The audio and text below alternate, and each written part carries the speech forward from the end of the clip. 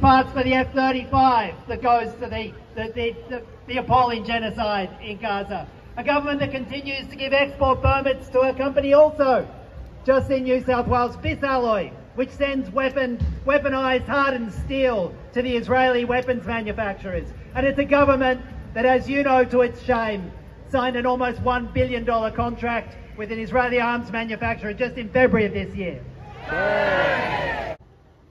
Do not think this will scare off our resistance. Do not think our fight will dwindle. For you have added fuel to the fire. Our voices will be louder. Our voices will